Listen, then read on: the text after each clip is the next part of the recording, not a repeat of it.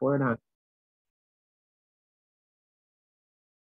Good morning, everyone, and welcome to another Bible study with Sister Denise and Straight Thinking Teaching Ministries. We are in the awesome book of Bamidar. It comes to us in our English language, the book of Numbers. So last week, we were in this chapter 19, which dealt with the cleansing that comes about through the offering of this red cow. And it's unlike our other offerings, which were male. The red cow is female. And the scripture teaches us that she was offered, and her ashes, the ritual of the process of this offering, equally as detailed as the other sacrificial offerings that were primary and regular and routine, that opens the book of Leviticus. This particular offering is reserved and not introduced to us until we get into the book of Bamidar, or Numbers, chapter 19. Female, and specifically red. Now, we don't have time to go into any more specific details without prolonging our Bible study, our Through the Bible study, because that is very, very lengthy, because then you get into areas such as genetics that control the color of the red cow, and why the Lord God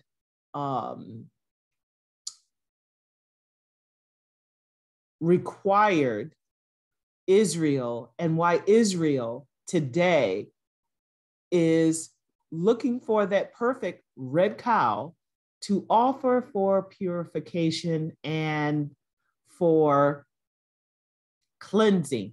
I urge you to continue to study the scriptures with respect to the red cow and its significance, and why the nation of Israel, even today, is looking for that perfect red cow, and is preparing even today for the rebuilding of the third temple.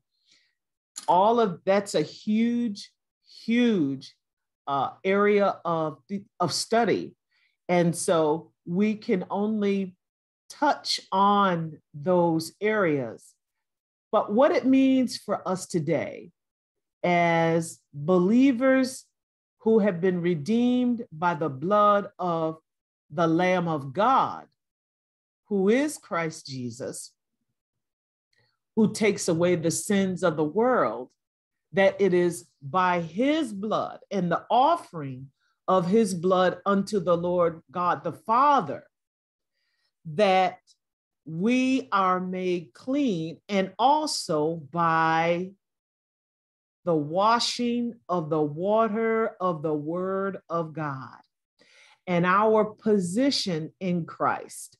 What that means as believers who are just not mental assenting to a lot of facts, but who are transformed by the renewing of our mind, by the Word of God, because we have been born again by the Word of God and the Spirit of God. And it's the Word that continually cleanses us, together with our confession of our sins daily, that we maintain our cleanliness and our purity.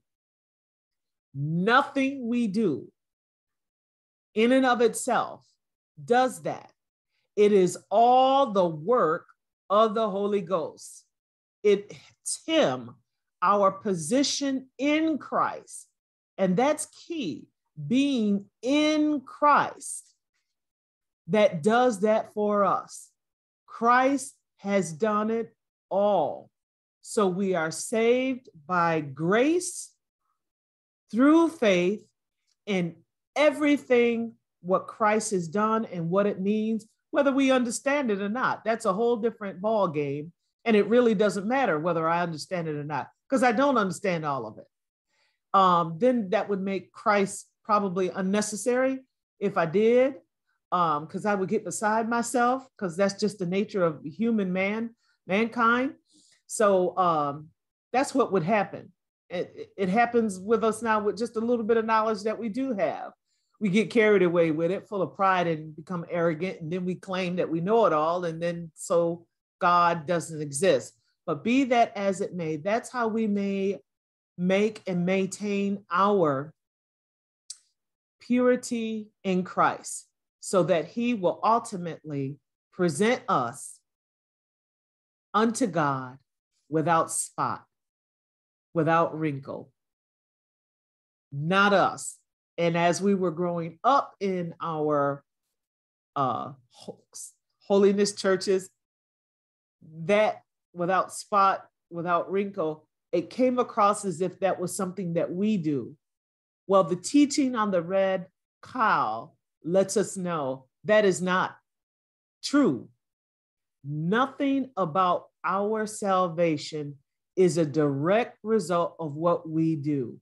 Yes, we contribute, because you have to have a mind to understand things, your spiritual condition, so that when you hear the gospel of Jesus Christ, you can make an informed and a very wise choice. So it is important that we are given the truth of salvation so that we can make a choice for what God has done in Christ, for Christ, through Christ, and what Christ is going to do in His next phase of the plan of salvation. It does take my mind and your mind to understand spiritual truth, to continue to make choices and decisions that are consistent with having been given the truth of the gospel of Jesus Christ and what it means, so that we could live by faith, continually trusting in Christ. So that's how we maintain our purity and cleanliness, through the knowledge of Christ and increasing in that knowledge of Christ and of God, so that our life reflects that we indeed are living by faith, have truly been born again by the word of God and the Spirit of God, and are trusting in Christ at every step of the way. It is a beautiful, beautiful picture of the red cow and the ashes mixed with water that purifies and sanctifies those who come or came to it, as in the past. And it's a beautiful picture of what Christ's work has done for us. Now we are in the book of Bamidar, chapter 20, and now we're getting close to what Josephus, the Jewish historian, in his wars of the Jews, called they're preparing to enter into the promised land and they are beginning to get into battles and warfare with the surrounding people and the surrounding, these are nation states. So take your mind back to when we were in grade school and we were learning about world history and these different warring factors, groups that war against each other. Well, this is what's happening and about to happen, and now increasingly as the nation of Israel and this new generation is preparing to enter into and the conquest of the first group of the descendants of Israel who will occupy the land that is known as the land of Israel, and even today. So now we're now going to see the death of the leadership.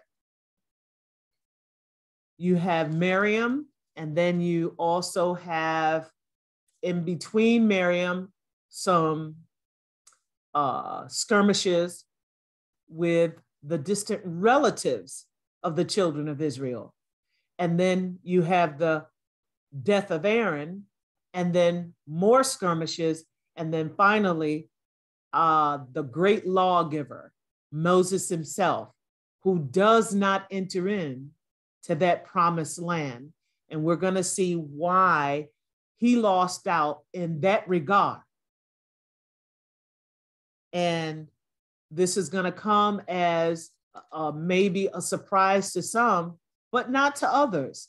Some of the things that we have been taught about salvation with respect to saints who sin.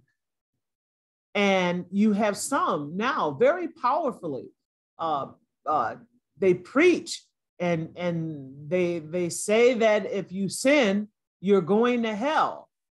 Well, nobody's going to heaven if that's the case. That's just not true. God does not teach that, neither in the Old Testament and neither in the New Testament does God teach that.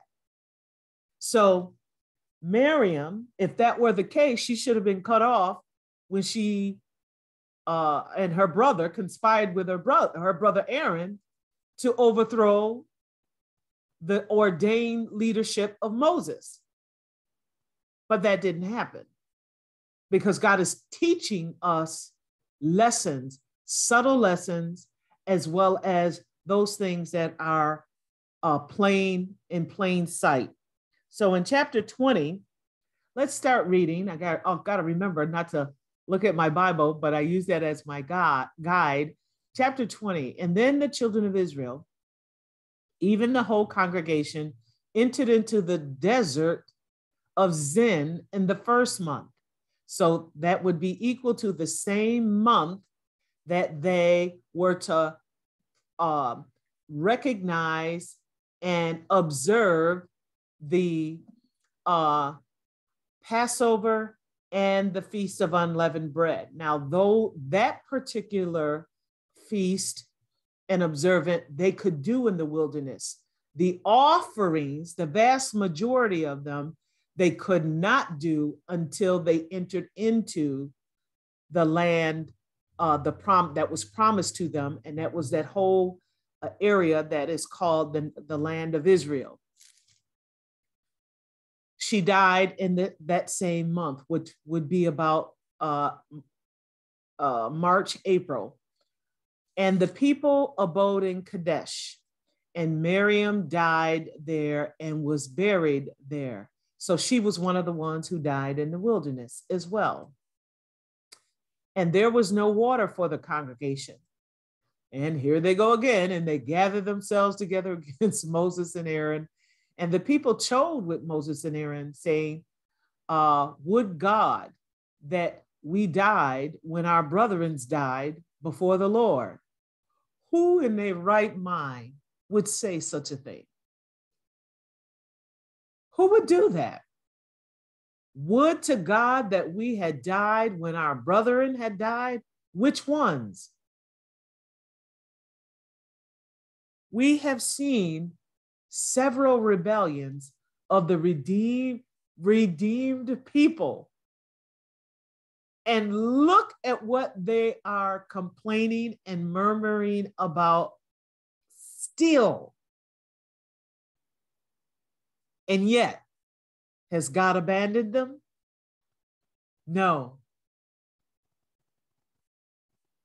But he is dealing with their sin and sinfulness. So why have you brought up the congregation of the Lord into this wilderness, that we and our cattle should die there?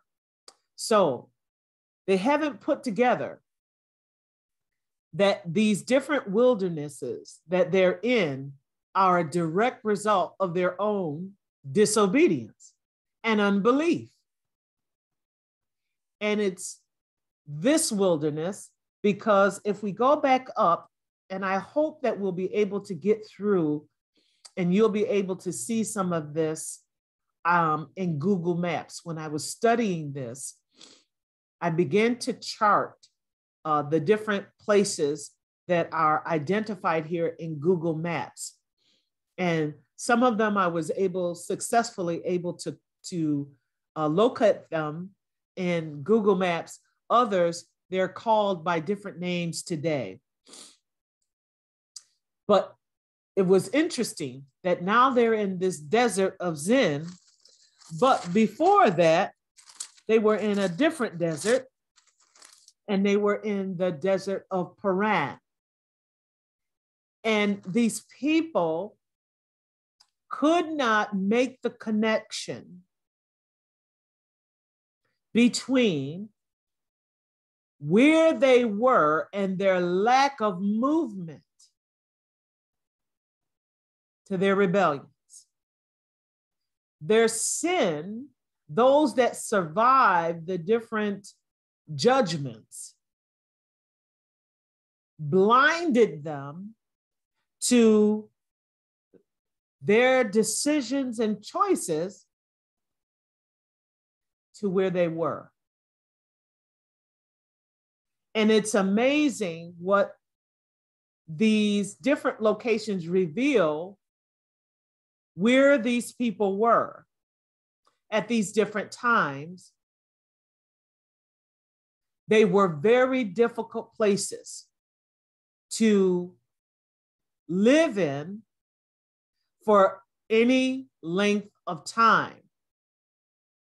But it was brought on by their own disobedience and their own rebellions, as we have seen. And it's good to observe and note that as they were judged, many thousands would die at any given time. And what they did not recognize and did not see how that was influencing the children that were coming up, who would also be impacted and affected by, and some would even take on that same rebellious attitude.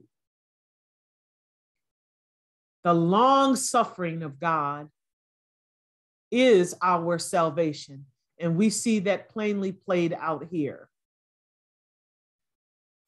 And how sin makes us say very stupid and unwise things. Would to God that we had died when our brethren died before the Lord. Is it that bad? Are things that bad? No, they weren't. But their sin blinded them to the grace and the mercies of God. And why have you brought up the congregation of the Lord into this wilderness, that we and our cattle should die there? And why have you made us come up out of Egypt to bring us into this evil place? It is no place of seed or of figs or of vines or of pomegranates, neither is there any water to drink. And Moses and Aaron went from the presence of the assembly unto the door of the tabernacle of the congregation. They fell upon their faces, and the glory of the Lord, and the glory of the Lord appeared unto them. And the Lord spoke unto Moses, saying, take the rod and gather thou the assembly together, thou and Aaron and thy brother, and speak ye unto the rock before their eyes.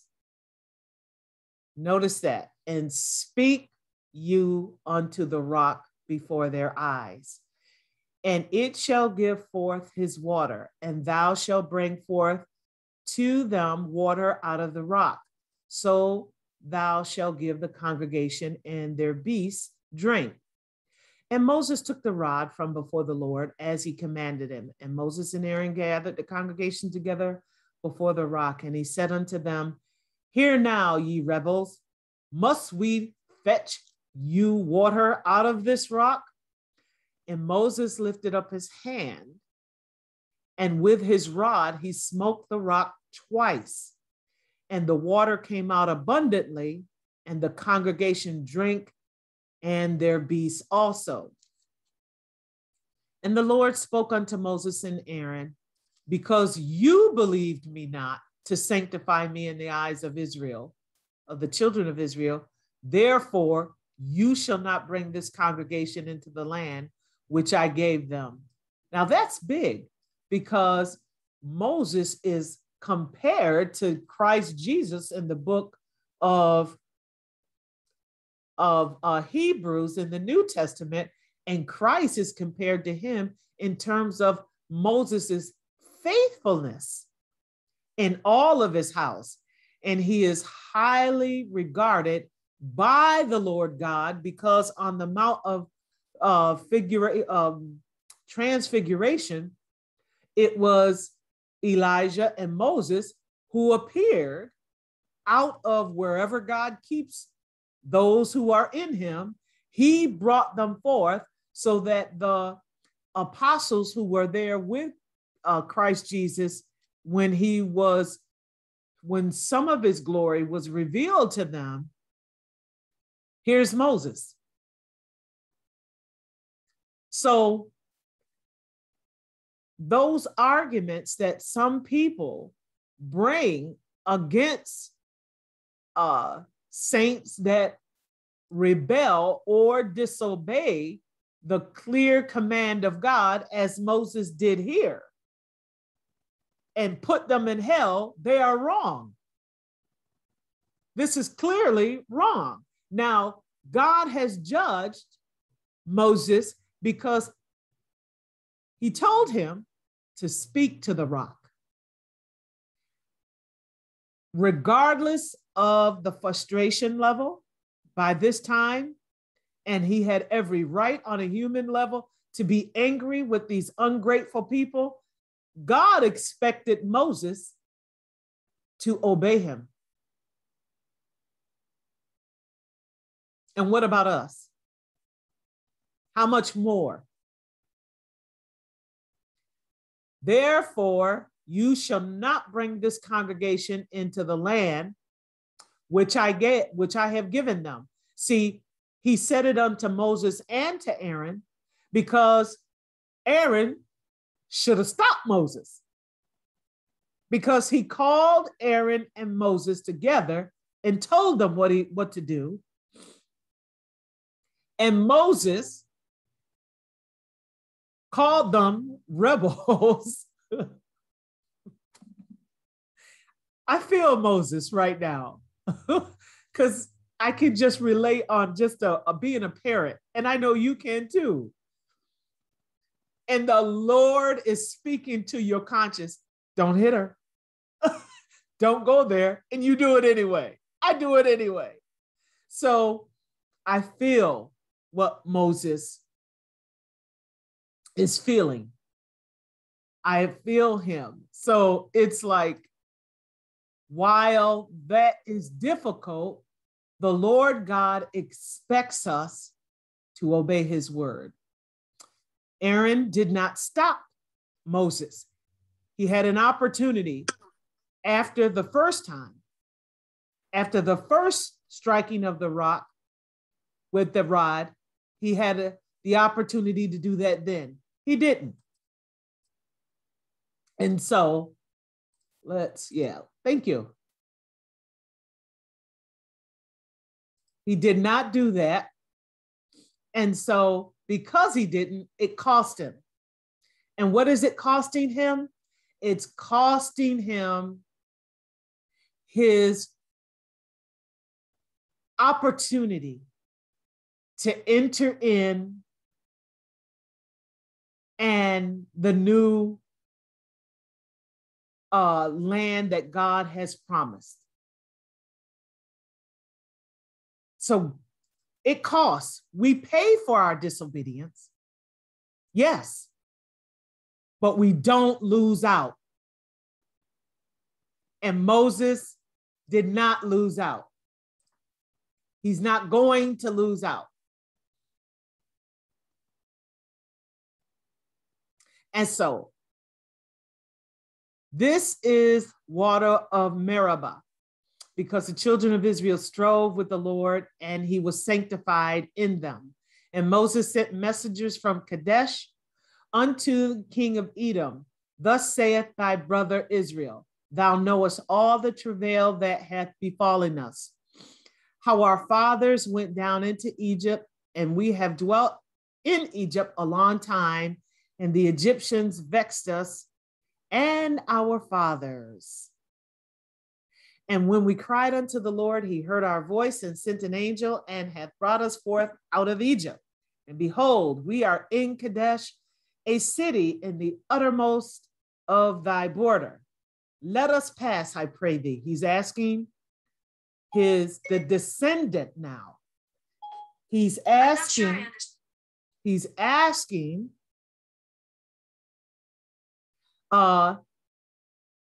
their brother, the descendant of Esau, the brother of Israel. Remember, Jacob and Esau were twins. Jacob is renamed Israel. And they had a conflict. And that conflict spilled over into some of the descendants of both families. And here we begin to see some family skirmishes that go into the next generation. And then, even if they are not impacted, we don't know that our descendants are going to get along with one another. We don't know that our children, as brothers and sisters, are going to get along with one another. We don't know that. We pray and hope that they are able to resolve conflict, because that's going to happen. Conflict is inevitable. It doesn't matter whether you are married, unmarried, with your children, your cousin, your neighbor. Conflict is going to happen. Let us pass, I pray thee, through thy country. We will not pass through the fields or through the vineyards, neither will we drink of the water of the wells. We will go by the king's highway. We will not turn to the right nor to the left until we have passed thy borders. And Edom said unto him, no, you will not pass by me, lest I come out against thee with the sword. Wait a minute. We're cousins. The descendants of Israel and the descendants of Esau, who is Edom. Edom is Esau, according to the scripture. They are cousins. Why? Because Jacob and Esau are brothers. Their descendants are cousins.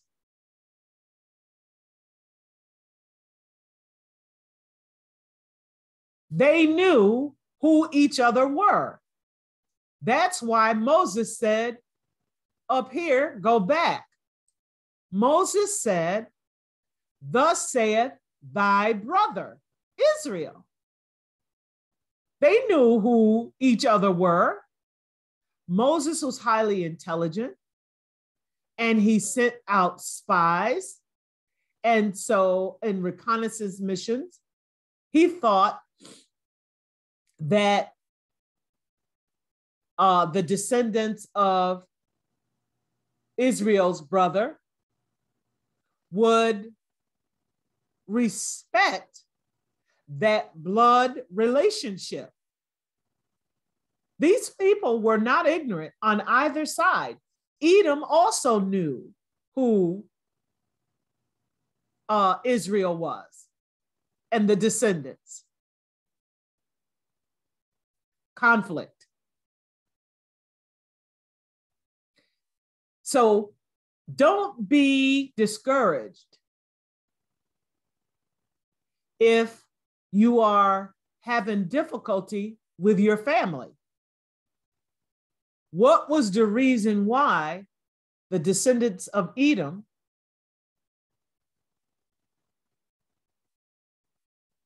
not allow the passage of the children of Israel, their cousins, under the terms Moses proposed to him, or them, actually, because these were groups of city-states, and there may have been families that may have had 10,000, maybe 25,000, maybe 50,000, maybe 100,000 here, various sizes and derelict. The sea people who are also playing a part here, although I found that out only through the secular historical records, the relationships between these people and the politics of this age, very similar to what and how we operate today politically and how we operate and live actually socially as nations, and cities and states within nations. Very, very, very interesting and very, very similar. So he said, no. And if you try to do this, I'm going to come against you with the sword. Now, these people have spent quite a bit of time in the wilderness, so they don't have time at this point to have weapons of warfare sufficient to engage in battle with large numbers and large groups of people. But Jesus put them in a position just for that to happen. Why? Because the battle isn't theirs. The battle belongs to the Lord. Now, did they trade with some of these groups of people who occupied that land before they destroyed and took over their land? Absolutely. They absolutely did. And there is a lot of secular historical data. I think the name of the book is called 1777 BC. And it's the collapse of the Bronze Age, which is they call it the Bronze Age. I put this in the early Bronze Age period, which differs than secular history because they reject the scripture. So they want to put this actually in the Iron Age, which at the earliest, the very late Bronze Age and the early Iron Age. But we can't do that because there's no archaeological evidence to support that, which is the reason why they don't want to move and change their time frame, because they want to discredit the Bible. But let every man be a liar and God's word be true. So what we have here is they're getting ready to go into conflict, but they're not ready. And the Lord put them in a position and set them up so that they would know that the battle belongs to the Lord. And the children of Israel said unto him, we'll go by the highway, and if I and my cattle drink of the water, then I will pay for it. I will only, without doing anything else, go through on my feet. And he said, no. And Edom came out against him with much people and with a strong hand. Thus Edom refused to give Israel passage through his border. Wherefore Israel turned away from him. And you'll have family members to treat you like that. And as I was saying, don't be surprised and don't think it's strange that some of the battles and encounters that you have is with your sister, your brother, your mother, your father, your uncle, your cousin, second cousin, fourth cousin, your neighbor, your employer, the girl at the grocery store. Don't be surprised by that. Conflict is inevitable. And the children of Israel, even the whole congregation, journeyed from Kadesh and came unto Mount Hor. And the Lord spoke unto Moses in Mount Hor by the coast of the land of Edom, saying, Aaron shall be gathered unto his people, for he shall not enter into the land which I gave or have given unto the children of Israel, because they rebelled against my word at the water of Meribah. Remember back in Exodus and Leviticus, we saw there was an incident with the water of Meribah. And these two incidents they seem to be similar, but there are some differences. And I'm of the persuasion that these are two separate incidents. Lots of similarity, but they are different. Take Aaron and Eleazar his son, and bring them up unto Mount Hor, and strip Aaron of his garments, and put them up upon Eleazar his son. And Aaron shall be gathered unto his people, and shall die there. And Moses did as the Lord commanded, and they went up into Mount Hor in the sight of all the congregation. And Moses stripped Aaron of his garments, put them upon Eleazar his son, and Aaron died there in the top of the mount. And Moses and Eleazar came down from the mount. And when all the congregation saw that Aaron was dead, they mourned for Aaron 30 days, even all the house of Israel. And now I want to go back and I want to show you something here in trying to locate these places in Google Earth, and also to show you where some of the wilderness location spots. Okay, let's search.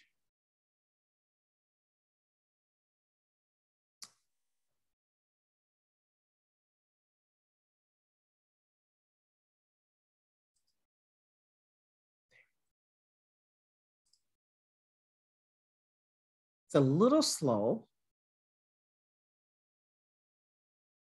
but that's not the computer, it's actually Google Earth.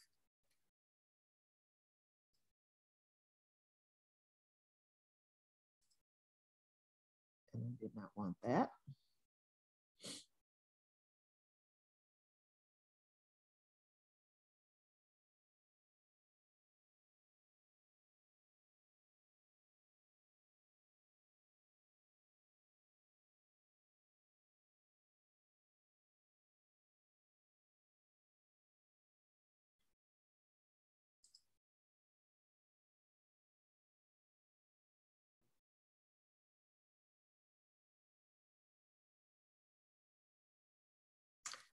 Let's go wilderness of Zen. That's where I want to take us first. It's going to take us to a place called Pi Hahiroth, which was one of the locations that the children of Israel encamped. I want us to go to the wilderness of Zin because that's where we are in our study today, and show you where the difficulty these people had to live as a consequence of their disobedience. It was not a pleasant place, and it didn't teach them a lesson. You would think that they would have learned, but they didn't. And remember what we read through our scriptures last week, that the scripture says that at a certain point, the Lord said, you know, these 10 times, these people have tempted and rebelled against me. And then he judged them. And we're going to see something similar here again. And hopefully you can see Google Earth populating. And we're seeing an image for the wilderness of Zin, one of the location spots that I am able to get on Google Earth that is recorded from the scriptural text that's still called by that name. And how they accepted the hardship in this place and yet would complain about it and then attack Moses. And their attack on Moses was really their lashing out to God regarding their unbelief and their predicament, but it was of their own doing. Moses had nothing to do with their hardships that they themselves brought upon themselves as a result of their unbelief. So it would be in this area here, and let's see, as this continues to populate, if we could get a closer look at the region. So this would be what you're looking at is an aerial view of that whole area and the outside of the wilderness of Zin. So I'm going to see if I can zoom in.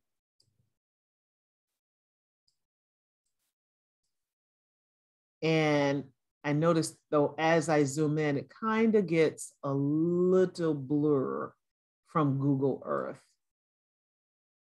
So I'll try to get in as close as I can, just to give you some idea, if you can.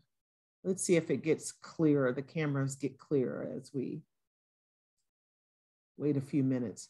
But see this area and this region in Google Earth along this mountainous, notice there's little to no green vegetation, trees, exposed. That's a 2D, which is up and down view.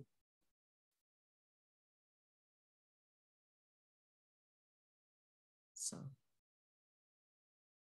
here we are as we move around there, as it moves, that region.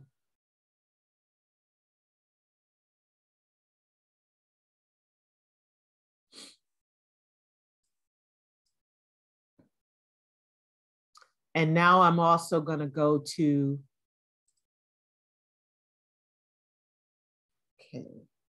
the next place, which is Mount Hor.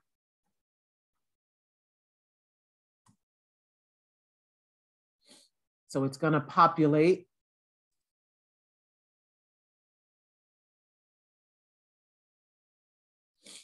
And this I found fascinating.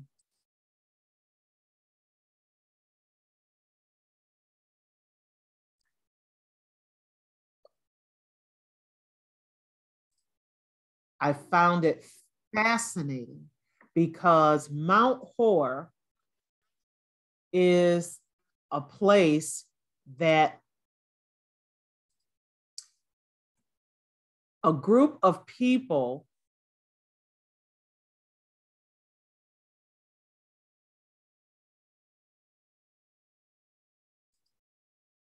known as the Sabaeans, and I'm going to get closer in here. Yep, this is the Mount Hor where they were, and look at this. Look at this, the elevation here. Let's see what Google Maps says, if we can. It usually gives you a lot of information. The height. This is the place. This right here. And I'm gonna change and I'm gonna go to Mount Hor from here because I want you to see this from a different angle.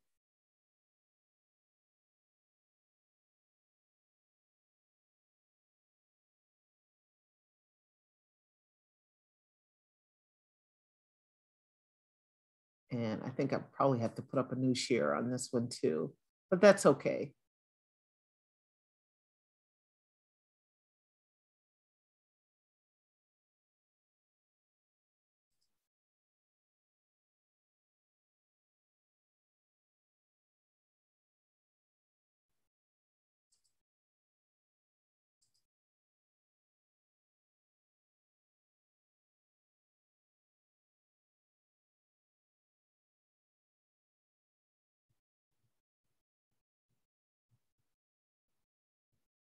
And you can see it coming on.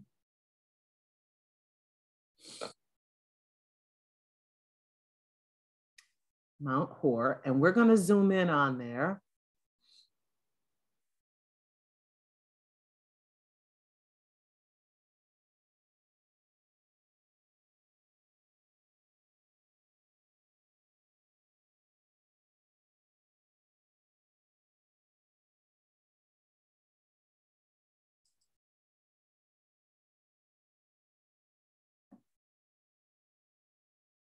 And there is a shrine on Mount Hor that still stands today. And we are going to get a little closer.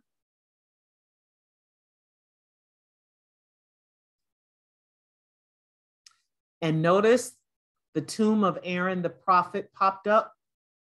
That's because there are people who live in the surrounding region and in these mountainous areas in that part of the world today. And they literally worship Aaron. I believe they're called the Sabaeans. And they still worship Aaron. And there's a tomb very near Mount Hor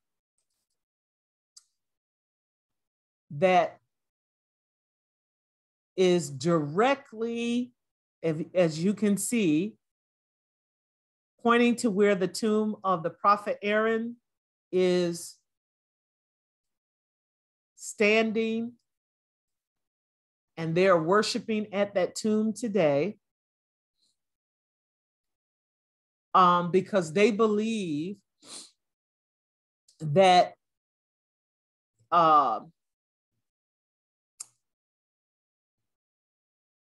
Aaron was actually even greater than Moses because of his priestly position. And they actually have a following today. There lots of perversions of on the Old Testament as well as New Testament biblical history and salvation message. And this is one of the many. So Aaron was worshiped and still is worshiped today by many of the people who live in these mountainous regions. And his tomb is, this is what his tomb looks like. Still in existence today, and he is worshiped today.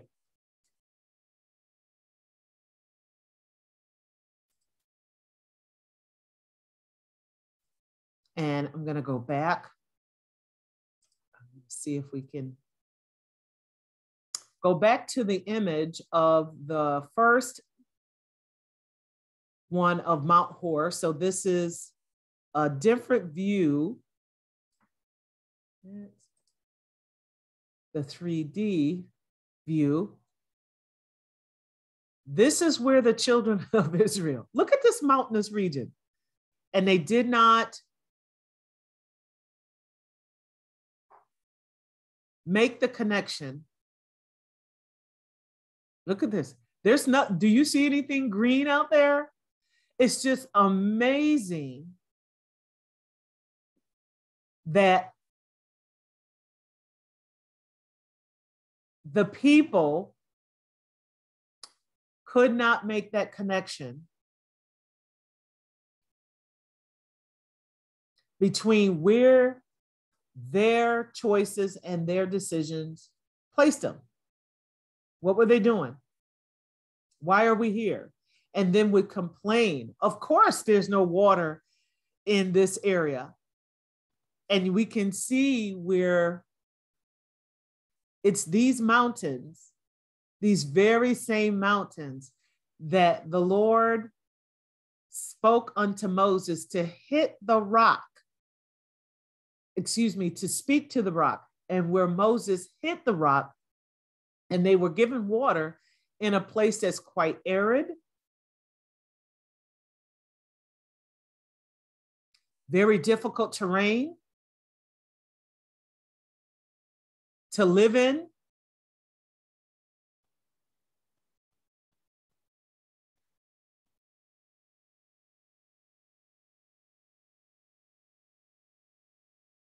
And as this moves, let's now get closer in and see if we can get a sharper view. I think it gets kind of dull here. But this is Mount Horeb.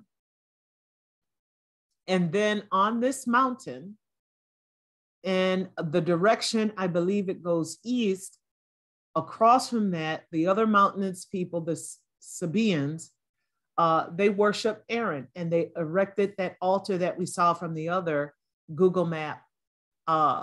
Aaron's tomb, that's what they call it. And they worship Aaron, the priest.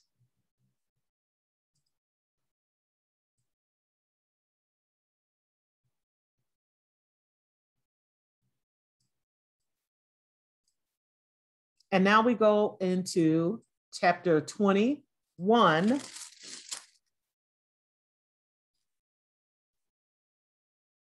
And I want to comment just before we go there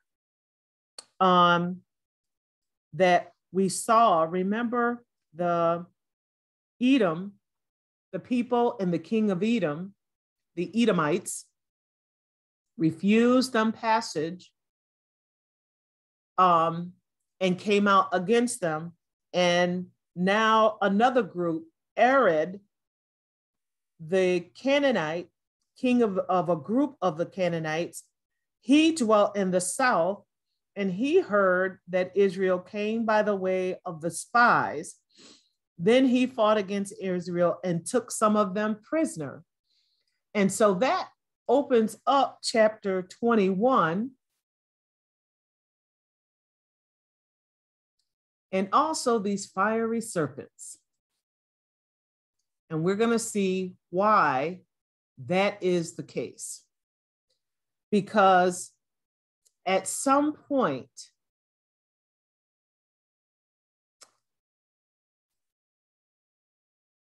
a thank you, I appreciate you, should have come forth for the amazing things God did while they were in this very rough wilderness. The wilderness is a rough experience.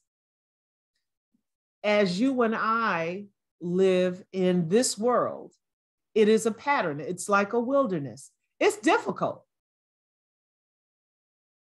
It is problems from ranging from your health, living, food, people, unseen, supernatural influences, because we're wrestling against principalities, powers, spiritual wickedness in the heavenlies. Is very difficult. And those without Christ, I know they're catching hell, regardless of the smile, regardless of the makeup, the airbrush, regardless of all of that, regardless of the jewelry, all this world's riches. You and I are in the same earth, and we are exposed to the same effects of spiritual influences, demonic and otherwise, and we are all in the same curse. This earth is cursed from the curse of sin. So I know you catching hell. I know you are. How are you making it? You're not. And that accounts for the vices, the various addictions, finding ways to cope and looking for ways to cope, living in a sin-cursed world. And outside of Christ, if the saints are catching it, and we do, we're not exempt. The same rains, the floods down in Tennessee, and the high winds brought on by the recent hurricanes, and the loss of life and the drowning of those two precious little babies, twins. You know, that the parents of those children, my God, we don't know whether these people were saved or unsaved. But despite that, there were saved folks who lost their homes, just like the unsaved. There are saved who lost their family members, just like the unsaved. There are saved who develop cancer in their body, just like the unsaved. Diabetes. We are not exempt. But how we cope and deal with our wilderness experience. Will it be a pattern like the children of Israel, where many were overthrown in the wilderness? And when King Arad, the Canaanite, which dwelt in the south, heard tell that Israel came by the way of the spies, then he fought against Israel and took some of them prisoners. And Israel vowed a vow unto the Lord and said, if thou wilt indeed deliver this people into my hand, then I will utterly destroy their cities. And the Lord hearkened unto the voice of Israel as a nation, and delivered up the Canaanite, and they utterly destroyed them and their cities. And he called the name of that place Hormah. And they journeyed from Mount Hor, which is the mountainous region that we just saw in Google Maps, by the way of the Red Sea, to compass the land of Edom, and the soul of the people was much discouraged because of the way. I would be too. We're going to go back into that imagery because look at the terrain of this place.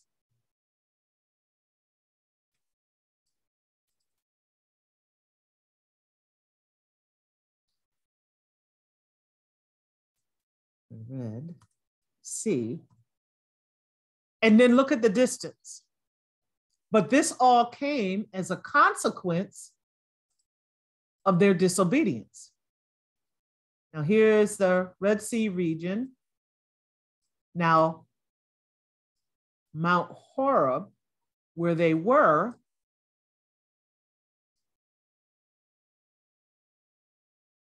was back in this region over here.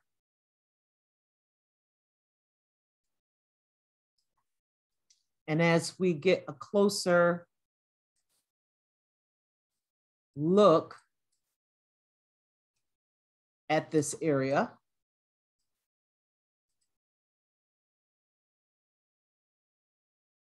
okay, this is much better. It's back here in this area where they were. And this is giving you a roundabout view of the Red Sea area region, but Canaan is going to be up in this area up here.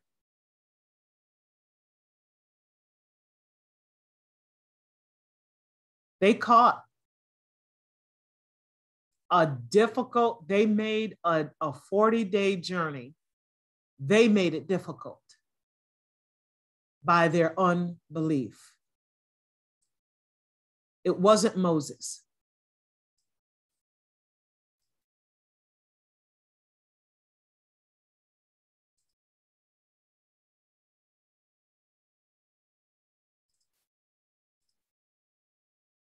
And so that's where they were.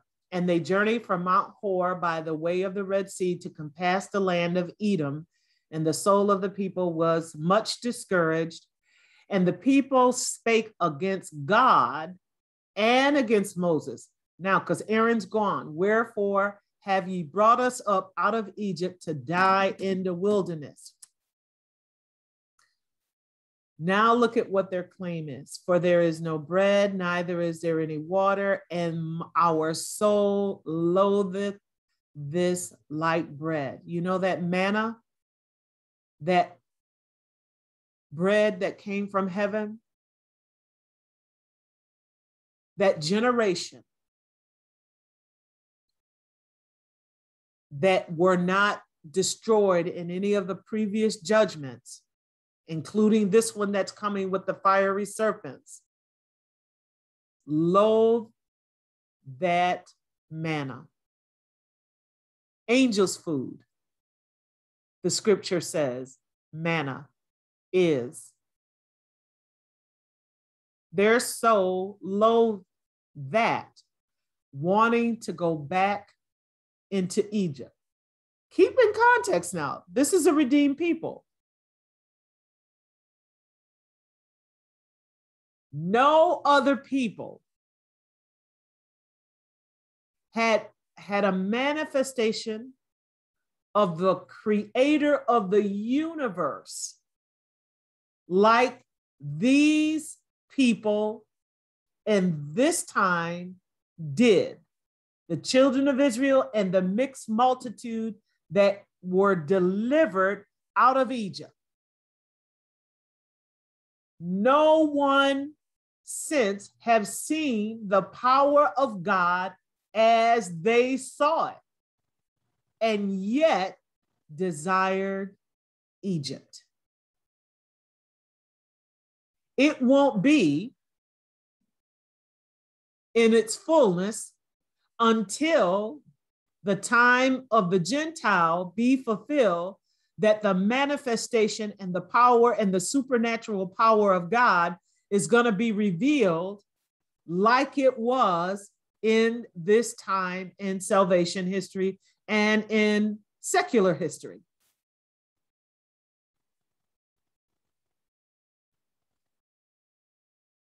And the people spoke against God and Moses, wherefore have ye brought us up out of Egypt to die in the wilderness? For there is no bread, no water, and our soul loatheth this light bread. And the Lord sent fiery serpents among the people. And they bit the people, and much of Israel died. Much of the people of Israel died. All of those numbers from the census that was taken early on in the book of Numbers, we're going to see the differences, which I've done the work to do that. Who's going to enter in? Remember, none of the original adults above age 20 who weren't killed in those other judgments, they're not coming in. They're gone. It's their children now. And those who are not living by faith, trusting in the word of God, they're not coming in either. All of them are being overthrown in the wilderness. And one of the questions that I have, and I'm doing some communications and some studies with some of the archaeologists and scientists. There are scientists who are Christian, they're just doing some incredible work in the Lord about the discovery. Have they discovered any of the skeletal remains of humans in the areas that are revealed to us in the scriptures? And there are some answers to that question, because that's one of the questions that I have with respect to the evidence for all of these death that has occurred in the wilderness for their disobedience. And so fiery serpents, the Lord sent the fiery serpents among the people, and they bit the people, and much of Israel died. Therefore, the people came to Moses and said, we've sinned, for we've spoken against the Lord and against you. Now, pray unto the Lord that he take away the serpents from us. And Moses prayed for the people. And the Lord said unto Moses, make you a fiery serpent and set it upon a pole. And it shall come to pass that everyone that is bitten, when he looketh upon it, shall live. And Moses made a serpent of brass and put it upon a pole. And it came to pass that if a serpent had bitten any man, when he beheld the serpent of brass, he lived. Some of the people still did not believe in the Lord. The condition for being healed from this judgment that came from the Lord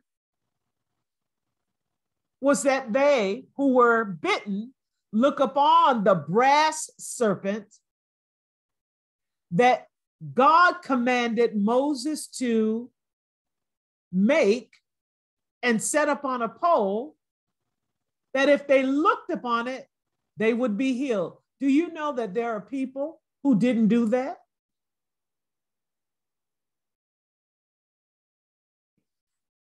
When the Lord judges, and he does judge our sin,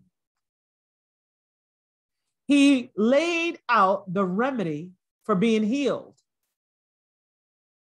And let's go into 1 John. We're going to see what that is. I have said it. And it's found in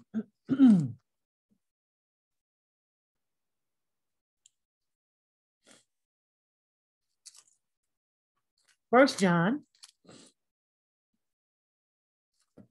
I think. Let's go in here and do a time check real quick.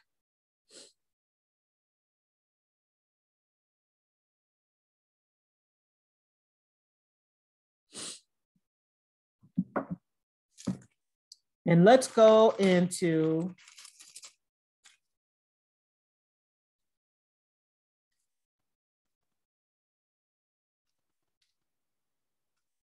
that's chapter 2. If we go into 1 John chapter 1, if we confess our sins, well, let me just back up a little bit.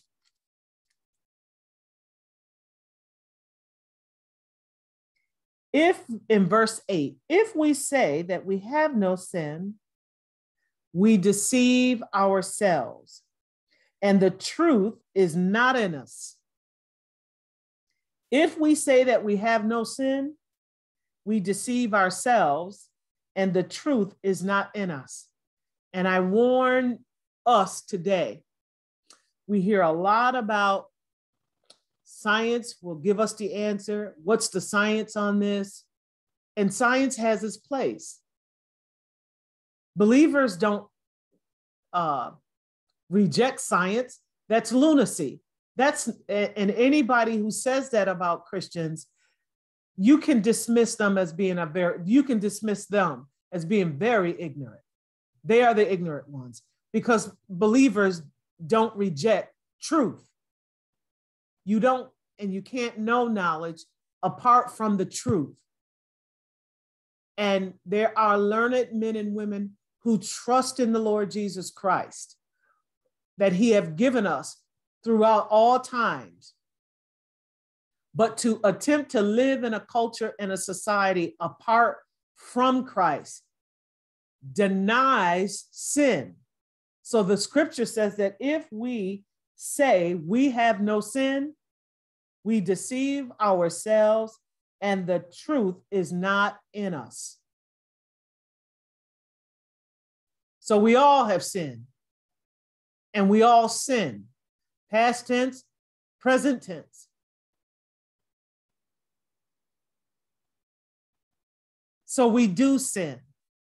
However, saints, and those of you who feel dirty and unclean, the reason why is because you are in your sins. And that's what sin make you feel like. Dirty, unclean, and no matter how many baths you take or how many programs you get involved with, or how many times you go to the therapist, you still feel dirty because your issue is a spiritual one. It's the condition of our soul. If we confess our sins, he is faithful and just to forgive us our sins and cleanse us from all unrighteousness. You want to feel clean? I want to feel clean. Start confessing. He is faithful and just to forgive us our sins and to cleanse us from all unrighteousness.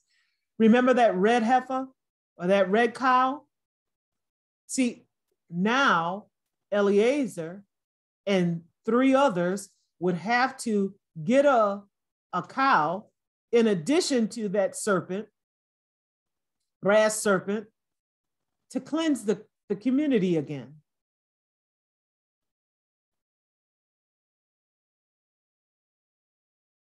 We don't have to do that. Christ is faithful and just to forgive us of our sins and to cleanse us from all unrighteousness.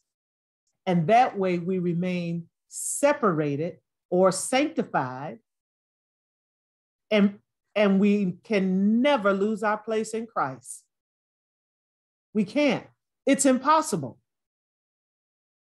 If you do it God's way, it's impossible. It's only those who Jesus is saying to, I never knew you, because they were never saved. Are you saying once saved, always saved? I qualify that by the scripture. If we follow the scripture, yes. What kind of salvation is it whereby you can have it today, lose it 20 minutes from now, get it back 45 minutes from now, then lose it 18 hours later, then gain it back 72 hours later? That's crazy. That's not salvation. Remember the fine flour that's talked about in the meal offering, the righteousness. Righteousness is consistent. Christ is consistency. So you can't lose your place in Christ. Your soul has been redeemed. And you, no man can take you out of Christ's hands. Not even you. You can't even get out. So that's good news. So that's how we maintain our purity, not by offering a red cow, or as our new, our English version and our New King James read, the red heifer. No, it's through Christ. If we confess our sins, he's faithful and just to forgive us our sins and to cleanse us from all unrighteousness. However, if we say that we have not sinned, we make him a liar and his word is not in us. So confess our sins, something that they did not do. And there are those who won't do that because they believe that they're not sinners. They're not saved according to the scriptures. May God bless you. May God keep you. May the Lord keep you. May the Lord bless you. May the Lord keep you. May the Lord make his grace and his peace to rest upon you and keep you in peace all week long. Do it God's way, saints. Do it God's way. And guess what? You can rest in him. You don't have to worry about whether you're saved, whether you gave enough, whether you do enough. Don't have to worry about that. If that's the case, then our senior citizens are gone. They're lost because many of us, as we age, we don't, and we cannot do what we used to do. So it can't be that. It can't be that.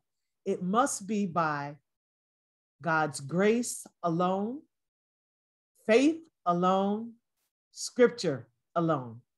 God bless you in Jesus alone. Amen.